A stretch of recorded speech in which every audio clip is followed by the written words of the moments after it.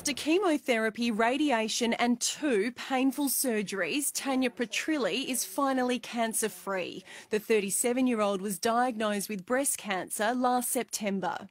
It was an ongoing thing that you kind of had to deal with daily.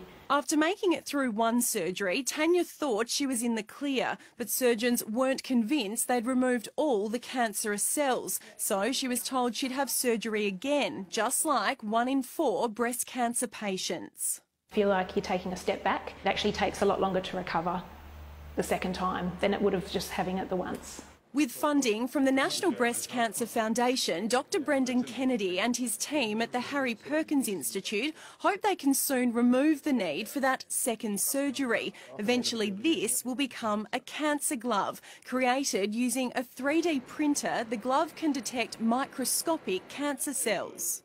The finger can only identify gross or large tumours, so it's really that differentiation of very, very small bits of tumour which is key to ensuring effective removal of the tumour. While 3D printer technology isn't new, the cancer glove concept is. In fact, it's a world first. And while it's only a prototype now, Dr Kennedy hopes it'll be ready for testing in surgeries by the end of the year.